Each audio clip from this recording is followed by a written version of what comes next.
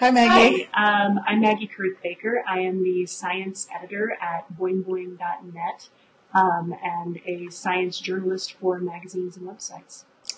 And I'm Jessa Gamble. I am a blogger at the science blog Last Word on Nothing, and I'm the author of The Siesta in the Midnight Sun. Well, it's really great to get a chance to meet you. I know, I've wanted to virtually, meet you for Jessa. ages. I've been reading Boing forever, so I was thrilled to see a science person on there that's dedicated. Well, thank you. Thank you very much. I have checked out some of the stuff on your blog recently and really am looking forward to reading your new book. I haven't got a chance to yet, but it's on my list. I think we're actually sending it to you, so. Oh, super. That's even better. I was going to, first off, you had mentioned that you had an experience in Japan a couple of years ago with a smaller disaster at the Fukushima nuclear plant site. And I wanted to find out some more about that because we've written a lot about that on Boing, and Shani, one of my editors, just got back from Japan and from visiting going inside the actual controlled zone around Fukushima. Oh, really? Yeah. She went in there with some of the guys from Safecast that are doing crowdsourced Geiger counter measurements, and also with Miles O'Brien from PBS. And they have gotten a couple of stories that are going to run, I think, on Boing and on PBS NewsHour. But I'd never heard about this previous incident that you mentioned, and I'd love to find out some more about that. That's right. It was actually at the Takaimura processing plant where they synthesize some of the fuels, in the same program. And at the time, it was the worst nuclear radiation disaster that Japan had experienced in its program. More than 660 people were exposed, whether that was workers and nearby residents, to higher than safe levels of radiation. So it was a big deal at the time, but it's sort of been lost in the radar. And to me, it was a demonstration of really the safety difficulties that they were having and the problems with their perhaps their just the system and the fail safes that they seem to be shortcutting. Basically, I got there to spend a year in Japan at Kyoto University as a foreign student, and I went up to Fukushima Prefecture where my friend Ian was teaching English. Just for a week before school started. It was the end of September, and school there starts in October.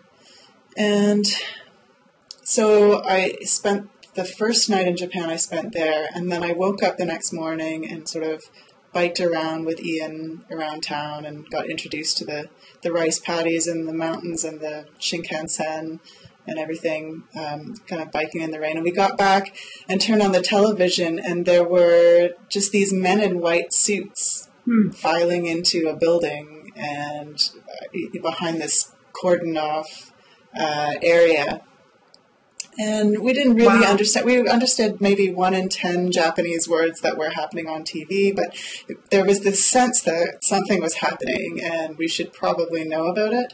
And so I called my dad. He turned on CNN, and very unhelpfully, they had put on a documentary on Chernobyl at that time.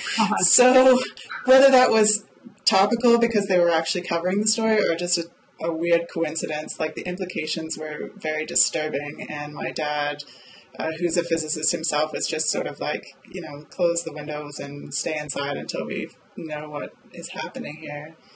And what in fact had happened was that there were 3 workers who were making a small batch of fuel for a reactor, and they were under considerable time pressure, and so instead of using the equipment and the measurement systems that were supposed to be in place, they were mixing their enriched uranium in solutions in these 10 deciliter buckets and then pouring it directly into the tank not the buffer tank that was designed to avoid criticality, but directly into the mixture. And so after about the 7th bucket that they poured in, having had no training on this particular type of fuel, it was an experimental reactor, that was the first batch of fuel for this particular reactor that they had made in 3 years. They just saw this massive blue light flashing, which is Cherenkov radiation. Yeah. And one of them was leaning over the tank at the time. Another was just holding this sort of mixing funnel. And those two later died a few months later. They immediately felt nauseous and in pain and just had trouble breathing. And, I mean, very, very immediate circs. And then later collapsed in decontamination and, vomiting and all the rest of it. And just very disturbing situation. And so it was also interesting to see how the government handled it and how the information kept changing about what they knew and what they, dare I say, admit. I mean, it really did seem like they were trying to calm people without necessarily having that real basis for that assurance. Right. And what year was that? That was in 1999.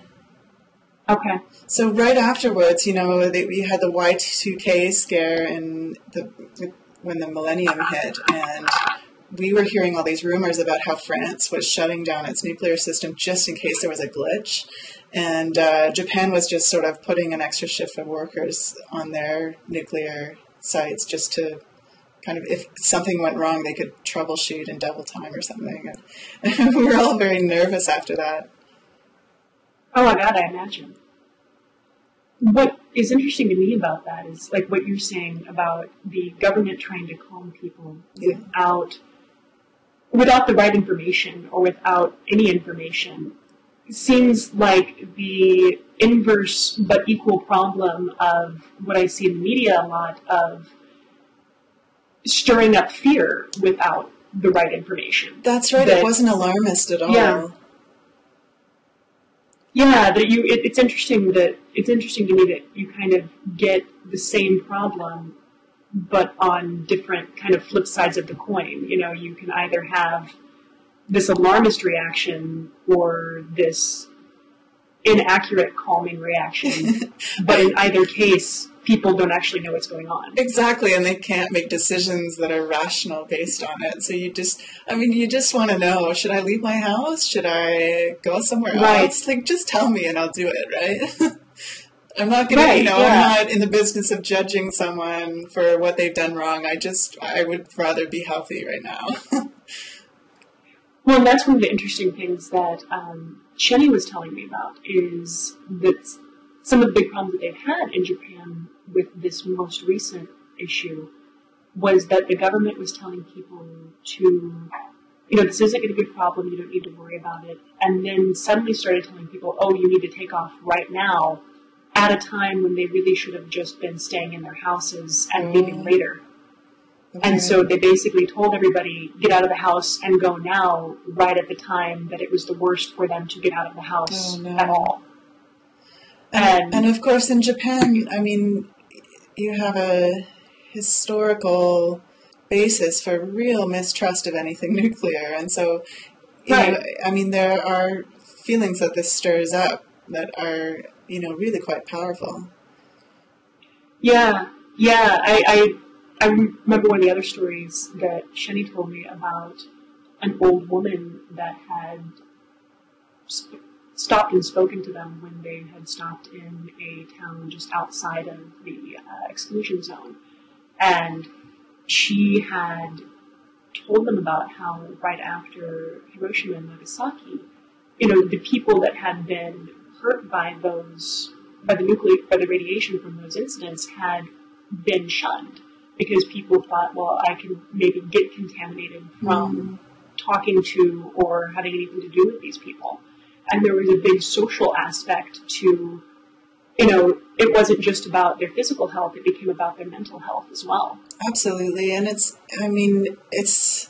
bad enough trying to understand microscopic germs, but radiation is really a very counterintuitive phenomenon, and its effect on the body is, not something that most of us understand. I'm not sure that I fully understand it, and I've actually taken some time to look into it. But that kind of leads us into something that you had mentioned to me before this, which was that there is a way of measuring the current levels at Fukushima from the Californian atmosphere. Can you talk about that at all? Yeah, absolutely. I actually just finished posting a story to Boing about that, and it ended up being really interesting because it wasn't, the paper that was published wasn't about what I thought it was. Oh, okay. I had read the abstract of the paper and the press release. So the paper is basically these researchers in Southern California have been measuring radioactive sulfur in the atmosphere since 2009, I believe. And they saw on their extremely sensitive monitoring equipment, an uptick in the number of particles that they were detecting. I believe, I want to say a week after the Fukushima disaster happened. And so they were able to kind of know this is where this came from, and then extrapolate back, this is the amount of radioactive sulfur that must have been put out in Fukushima to get this amount that we got in California based on what the meteorological conditions at the time and how long it traveled across the Pacific. So they were able to kind of trace back and say, this is the amount of radiation that was coming out of these damaged nuclear reactors. But other people have done that in the months since then and have kind of used other similar markers to trace back to Fukushima. What ended up being really interesting about this particular study was that it wasn't about nuclear power at all. It was actually about coal. The researchers have been studying radioactive sulfur because it is part of studying ozone. Okay. And they have been tracing how these things move from the upper atmosphere down into the lower atmosphere where we live. And they're both things that can affect human health, particularly ozone. But they also end up interacting with pollution because both ozone and sulfur, non-radioactive sulfur, are part of air pollution down here in the lower atmosphere. Yeah. And so what happens in the upper atmosphere flows down in, and it has, it interacts with what we have down here already and increases the effect of that. But then it also tells them something about, how the stuff from down here moves around the planet. So how you get ozone from Los Angeles affecting people hundreds of miles away. So that's what they've been studying.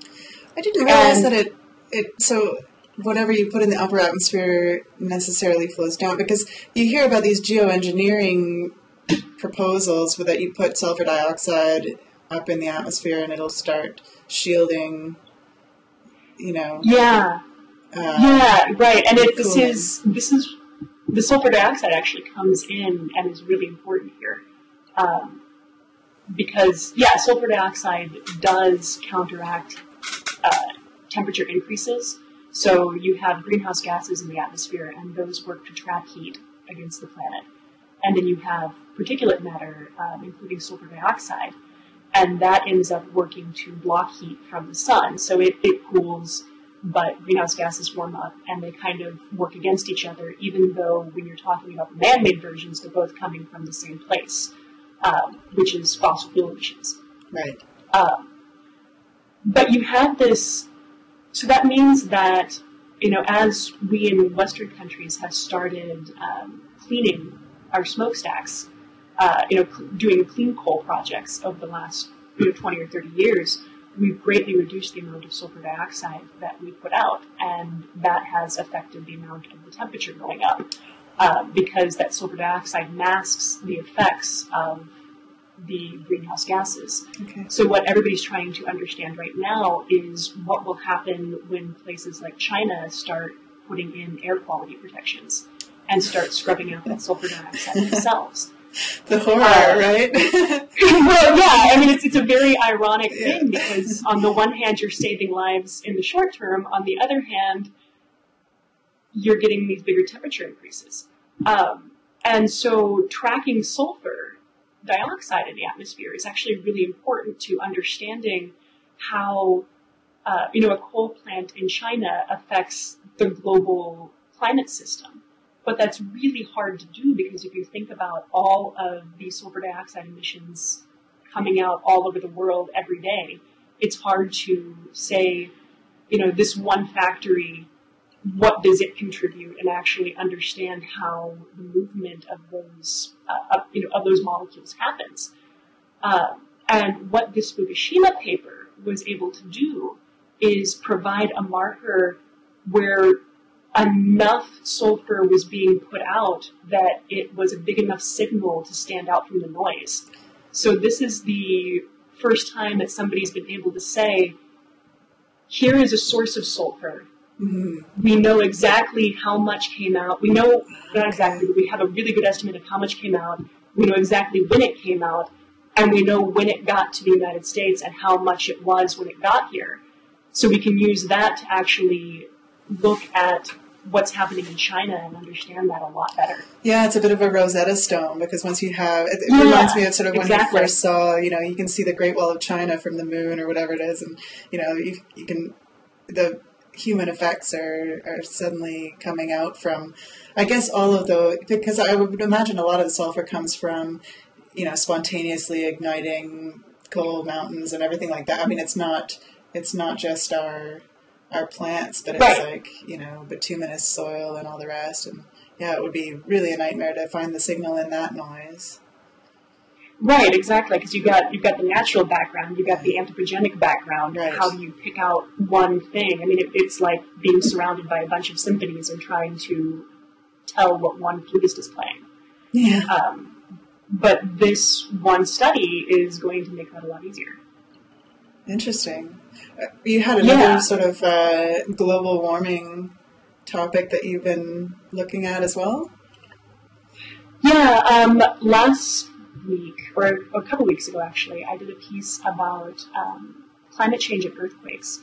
And that was really interesting because it was something that I had also heard a lot about right after the earthquake that led to the Fukushima disaster. I had seen a lot of environmental blogs talking about this possible link. Mm-hmm. And I wanted to know more about that because it sounded, sort of implausible. How can what happens in the atmosphere possibly affect the movement of tectonic plates? Mm-hmm. And what I ended up finding out was that what happens on it's not about the atmosphere so much as it is about weight on the surface of the planet. Yeah. That we already know that when you build large reservoirs, for instance, that can actually trigger earthquakes. There was a specific incident in India in the 1960s where they built a very large reservoir in an area that had been chosen because it was not very seismically active. But after the reservoir was built, it became noticeably seismically active. And that's because where the weight is and where it isn't, so adding weight or removing weight can affect whether or not these, the stresses between plate boundaries actually break or whether, they stay locked together for a little while longer. And that ends up being connected back to climate change because as ice caps melt and as ice pack and glaciers melt in the Arctic, that's changing the weight distribution in those regions. Mm-hmm. So there is a lot of speculation that it could end up triggering earthquakes in those regions, and they have actually seen, I believe, some increases in earthquakes in Alaska and around Greenland in the last, I think, 10 or 15 years. But none of that is tied into the kind of large earthquakes far away from the pole that the kind of thing that was in Japan. That has nothing to do with this. It's these smaller things that happen more locally to where the weight distribution changes. Mm-hmm.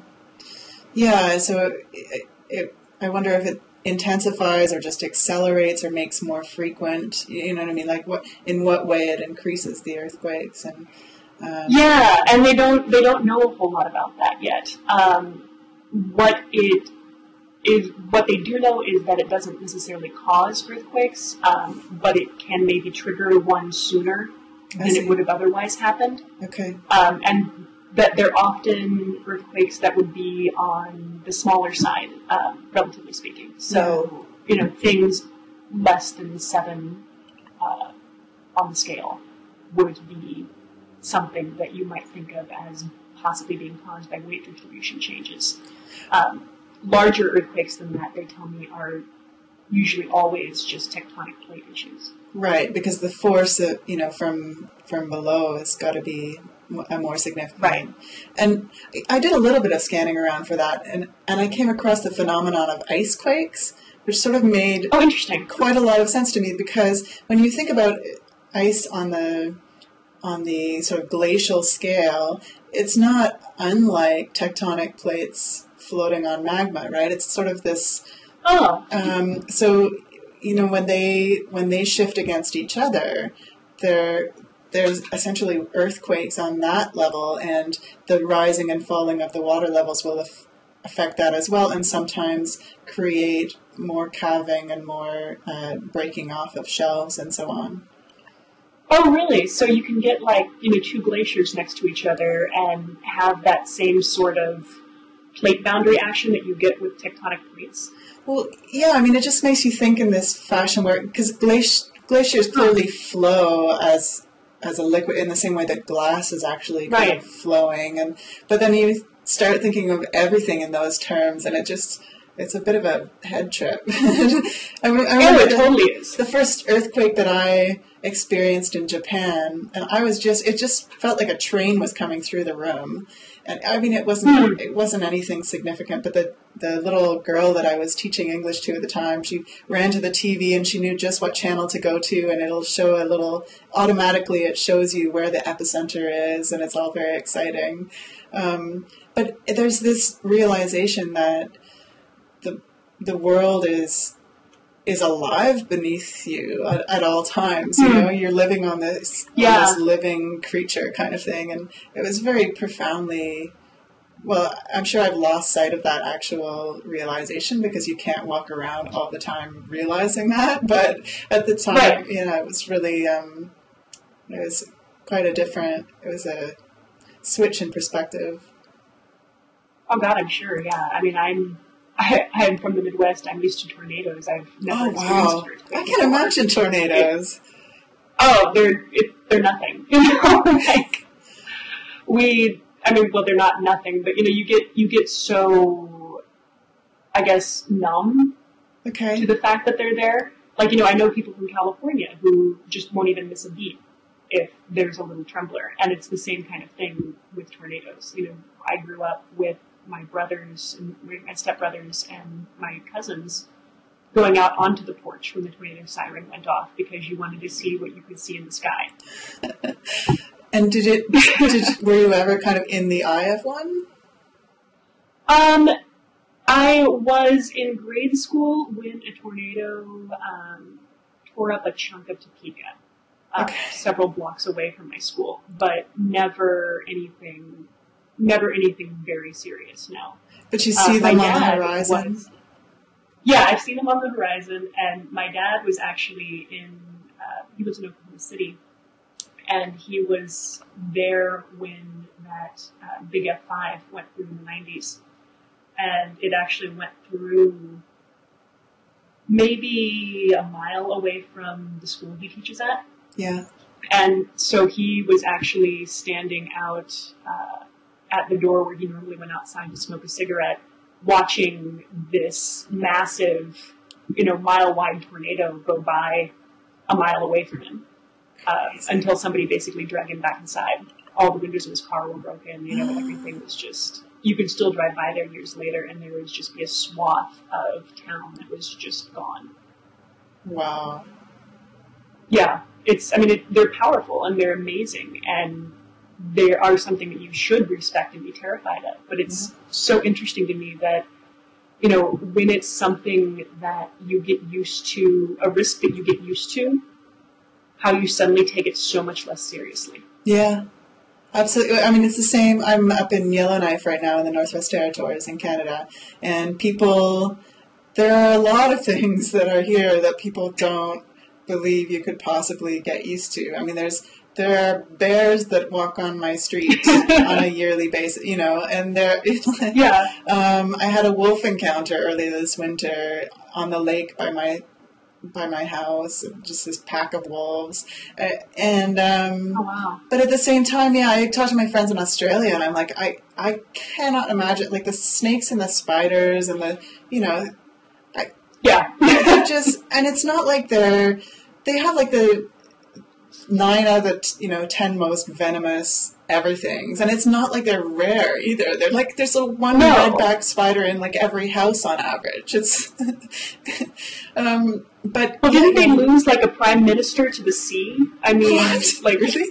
Their prime minister, I think in the 60s, one of their prime ministers went swimming and was never seen again. Right. Oh, so and there's I think that, shark right? The sharks, yeah. Right. Crocodiles. I think that's just. It's just not something that happens. You don't lose your prime minister to the ocean, but apparently you do. And then, the people living in Spitsbergen where there's just constant polar bear dangers, and you just carry a gun all the time, and you kind of, at the bank, there's a rack where you put your gun, and, please don't bring your gun into the bank. Like, it is amazing how resilient people are and how much they can get used to. Well, it's so much about adaptation. Yeah. Whatever is normal suddenly just becomes your normal, and the next thing you know, it doesn't even bother you. Yeah. I mean, I moved up to Minnesota 6 years ago, and had never had, maybe once in my life had experienced a foot of snow on the ground. Oh, no way. And last winter, we were having, 3-foot blizzards come through several times, and would have 30 inches of snow on the ground at any given time. And you adapt to it. If you have the infrastructure and you have people used to something, it doesn't matter as much. Like, I lived in Birmingham, Alabama for 2 years, and down there, a dusting of snow, just flurries, and the entire city was shut down. And here in Minnesota, we had a 30-inch blizzard, and the next day the roads were clear and traffic was going through, and I was talking to my editor at Boing, and she was assuming I was snowed in, and I was watching the buses go by my window. Right. Like, it was nothing. And I wonder whether that's also a facet of the human learning system, where the first few times you encounter something, it has your full attention, and then whatever things you learn to do, it becomes automatic, and it goes into those lower subconscious centers, and it really is sort of a uniquely human adaptation to that. And there would, no animals would necessarily get used to an environment that was so maladapted for them. But yeah, that's an interesting idea. That is an interesting idea. That it's a half-baked theory, but just occurred to me. I think a lot of theories start out as half-baked. It just depends on whether you can put together the evidence to support it. Yeah. I know you've done a lot of research on sleep science recently, and I was just thinking about, how adapting to dangerous situations and the sleep cycle. Like, I think about during tornado weather, when I was really little, it used to be really difficult for me to sleep knowing that there was a thunderstorm, because I would be afraid of when I have to jump up and go to the basement. And over time, that became not something I was afraid of anymore, and I knew that I would just be woken up by it. And I'm kind of curious about, how do we adapt our sleep to knowing that we're going to be able to jump up and go right into the proper behavior? It's interesting to look at the way that our sleep cycles are. You fall down into deep sleep, slow wave sleep, where your brain really is, going much slower and much, there's much less going on in there. And there's a little bit of sort of recovery and so on, and maintenance of cells that happens when that activity is lower, so it's more efficient. And then you come up into your REM sleep, which is when you're dreaming and all of that, and that is very close to a waking profile of brain activity, except that your muscles are paralyzed and it's thought that that might actually be a mechanism that was adapted for fooling you into thinking that you're awake, because ancestrally, if you're tending a fire or you're watching out for predators, or basically you would have had to get up and look around you every hour or so during the night just to make sure that everything was safe. You can't really afford to be asleep completely for the whole night. So, and I think in many societies people probably still do that, is you have this periodic waking time where you just kind of poke your head around and make sure that everyone's safe and there's no dangers in your environment, and then you go back to sleep. So when we're in these stressful situations or these dangerous situations, I think we kind of revert to that a little bit. And certainly people can, if they know they have to wake up really soon, they tend to do that. They tend to kind of go into these shorter sleeps and then keep checking the clock and all that. That's interesting. That's really interesting. And it also actually reminds me of, this is somewhat off topic, but several years ago I heard about a sleep theory that I have been wanting to ask you about, because I have no idea whether it's actually true. Okay. But that the idea was that older civilizations like the Greeks and pre-Greeks had a period of time in the night where everybody would wake up at 2 o'clock in the morning and hang out for a couple of hours and have another meal and then go back to sleep again. And there was this natural rhythm to human beings waking up in the middle of the night and then going back to sleep. Is that actually something that's real, or is that... It's so real, and it happens in experiments too. Yeah, and I love talking about it as well, because it's I see it as an anti-nap, that it's just it's a bizarre practice that... But it seems to have a basis also in our physiology. So if you put people under the conditions where there's, say, 14 hours of darkness and 8 hours of... Wait, does that work out? 12... 16 hours... 14 hours of darkness and 10 hours of light? There we go. That sounds about right. Then, which is something that could happen in this sort of winter situation in a temperate zone. Then, but with no artificial light, so they have to have that darkness. Then they fall into this pattern of sleeping where they will fall asleep shortly after dark, that would be dusk, and then they wake up around, say, midnight. And they have this period of, like you said, 2 hours, but it's not really getting up and running around. It's more kind of a meditative quiet in bed.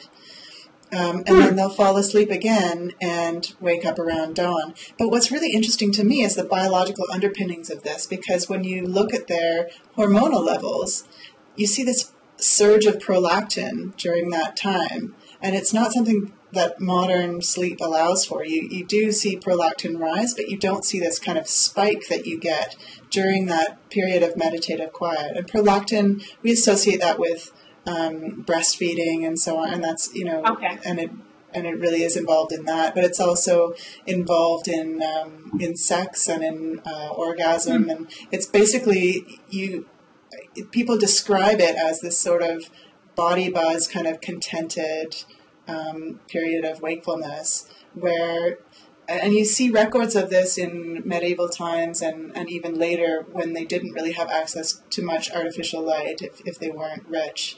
And it was very common to wake up and have this sort of prayerful time, maybe with your spouse, pray for your kids' futures and all the people around you, and have this kind of visiting time with the family before you go back to bed. That is so fascinating and so interesting. Yeah, there's been a lot I of think people, it also ends up... Yeah, I'm sorry. There's been a lot of people who have written to me and told me that based on my telling them this, that they, they're going to experiment on this for themselves, or that they naturally have that rhythm and they're so glad that they're not total weirdos for having it. But I kind of resent those 8 hours that are taken from my day anyway, so I haven't actually tried it. But they do tell me that some of these subjects experience, really they realize that they're experiencing true wakefulness for the first time when they're actually awake after sleeping like this and having that 2-hour meditative quiet. They feel more awake than they ever have. And I would love to experience that.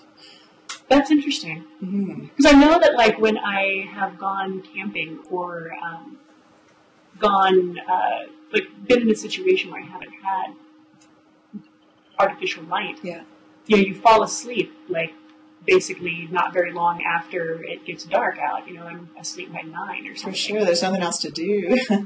Right. But I do notice that, like, I wake up very briefly in the middle of the night, much more than I do when I'm at home.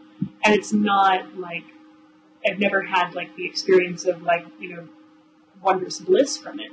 But it's definitely been something that I've noticed, that in those situations... Yeah, it's hard to tease out the confounds with the camping situation where maybe you've been canoeing all day and maybe you're a little bit nervous about your environment, and but that could well be, the basis behind it. Well, I think it also is really interesting in that it kind of goes back to that people adapting to situations thing, because, we got artificial light and it completely changed the way we sleep and, in some ways, culture. Yeah, we've colonized the night. So we basically carry these bubbles around with us, whether it's in our cars with our headlights or in spaceships or just around us in our office buildings. And it's always mid-afternoon in May when you're inside. So we do carry sort of this different time zone with us just by the fact that we create our environments now. Yeah, which leads me to another question. Does the temperature affect, like artificial temperature affect sleep the way artificial light does? Temperature can certainly interfere with sleep. Basically, your body internally, the main component of circadian rhythms really is body temperature, and it rises throughout the day, and then it falls really sharply just before sleep. And so anything that's going to interfere with that, so for example, if you have an argument with your partner and it gets you really, like there's adrenaline associated and your body temperature goes up, it's going to be really hard to fall asleep until that calms down. Conversely, if you have a really hot shower and you come out of it and your body temperature drops from like no longer being in that hot shower, then you might feel really sleepy and dopey, and that might be because it fools your body into thinking that it's bedtime. Interesting. So cool environments are ideal really for sleep because it allows your body temperature to fall in the way that it naturally would. That's really cool. I also, again, my brain has a tendency to go completely and utterly off topic. But I remembered There's no such thing on Blogging Heads, is there? Oh, well, that's a good point. It makes it hard for them to organize the list of topics. What we're talking about, probably. I remembered back to you talking about like the Earth, like almost having this feeling of when you had that earthquake experience, like, well, this is like this living thing. It is just moving so much more slowly than I'm aware of most of the time. Reminded me of some of the stuff that the researchers I talked to for that climate change and earthquake story were telling me about how the effects of Ice Age glaciers on North America, we're not done with those effects yet. That the Hudson Bay in Canada is just this divot that happened because of the weight of the glacier, but now that the glacier has been gone for thousands of years, it's still rebounding slowly. Right. And eventually there won't be a Hudson Bay, it'll just be a plain. But there's all these little earthquakes that happen in that part of Canada that they believe you can attribute to this land under Hudson Bay just kind of slowly popping back up again, which is fascinating to me. I mean, it's just this entire cycle of existence that happens on such a long scale that we can hardly have any role in it whatsoever. It is, and it's also exciting because it suggests that you could work backwards from what you're seeing now to find out everything that happened in the past, because it's all echoing, and in the same way that kind of the cosmic radiation from the Big Bang. Right, exactly. Yeah, exactly. And they were actually telling me that there's a theory that's not proven yet, but a theory that is why you also get earthquakes in the center of the North American continent, like along the New Madrid Fault, because it's still rebounding from the weight distribution changes of the end of the Ice Age. Wow. Yeah. So, which is just astounding. And what is, when you say still, is there a projected point where it would start bouncing back down, or what time scale are we talking about then? And I don't know the answer to that. And I'm not sure that anybody knows the answer to that. Just that it is, there are still these changes that are happening on the surface of the Earth that they think are because glaciers sat there for thousands of years and then went away. Right. Yeah, that's really neat. Yeah. Yeah, it's completely fascinating to me, and I have, it makes the Earth seem so much more dynamic to know that there's all these things happening underneath of your feet that you aren't aware of. I just think it's an amazing part of reality that you don't notice. Yeah, and it also strikes me as one of the few areas that humans really haven't had an impact. I mean, we've been able to have measurable effects on so many things, and I mean, luckily we haven't redistributed the weight of the planet to such an extent. Although I guess indirectly, right, with the global warming and the ice melting, maybe that's exactly what we're having the dams. What's that? And the reservoirs. I mean, to a smaller extent. Okay, right. Yeah, reservoirs. Okay. Yeah. Yeah. Yeah. Up here, the global change effects are, it's just so obvious that I would invite anyone who's having any doubts about it just to come up here and talk to anyone or see for themselves, because it's such a real and existent and present problem.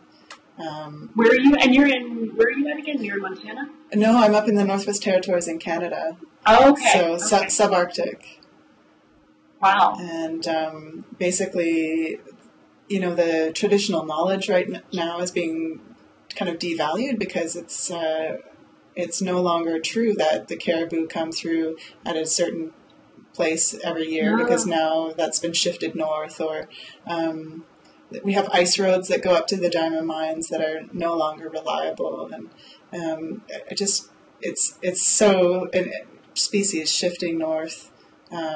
Very, very obviously. I mean, it just blows my mind when people say, "Oh no, it's like it's along those same lines as has been happening all the time." It's it's garbage. As you know, it's garbage, but right. Well, yes, yeah. I think I've noticed it a lot more living up here in Minnesota, also, or at least knowing Minnesota as I know it, compared to how my in-laws knew it when they were younger. And compared to the things I have read about people's experiences in this part of the country, 100 years ago. Yeah. My sister-in-law lives in Bayfield, Wisconsin, which is a little peninsula out into Lake Superior. And there's a chain of islands, they're called the Apostle Islands, that, 100 years ago, 150 years ago, the ice, like the water in between all of these islands, used to freeze, and people could walk out to even the furthest islands in the middle of winter. And now it's basically only the closest islands freeze through to the shore. And they still freeze through, but not every winter, and only a couple of them rather than this entire network. Right. Yeah. So that's interesting that even, that far south, you can really, it's within living memory to that degree. Right. Yeah. And that's really fascinating to me, that there are these little things that you can kind of focus in on. Mm-hmm. I mean, I think that the first time that I really thought about climate change was, it would have been like late high school or early college when I started questioning my own memories, having read like some of the research about like how your brain can kind of change history in your mind. And then thinking back, well, when I was little, when I was really, really tiny, I remember having lots of snow all the time, and now I never, like in Kansas, it would be really, really rare to get snow in winter, and often you have like 60-degree winters. Yeah. And I went around and started asking my parents, like, am I just thinking the snowfall was bigger than it was, or has it actually gotten to be less? And it seems that in some parts of Kansas, it's actually gotten to be less snow. My uncles had a snowmobile in northeastern Kansas when I was little, and I'm not sure what you would do with that. Yeah. Most of the time now, like you'd be like maybe one couple of days every year you could use it. Wow. Yeah, that's a huge change. So yeah, I mean it's interesting stuff. Mm-hmm. But I'm also curious, like, how did you end up in the Northwest Territories? Well, I came up here 5 years ago for a job for a magazine, and I was just writing about all the science that's happening up in the Arctic. So we've got a lot of research stations that are doing very active work. I went up to Eureka High Arctic Weather Station, which is on Ellesmere Island, 86 degrees north. And it was just, it's just so beautiful, and it's incredible the atmospheric work that they're doing there. Just as polar sunrise hits, they can get some really great measurements on ozone, because it hasn't been interfered with by sunlight for the entire winter. Oh, interesting. Mm-hmm. So it's been undisturbed, and you can get a really great reading on that to compare to other years. Because as soon as the UV starts hitting again, of course you generate more ozone. Oh wow, that's fascinating. And it took me all around Arctic Canada for a long time. We covered the Yukon and Northwest Territories and Nunavut. And then I just stayed in the north. Nice.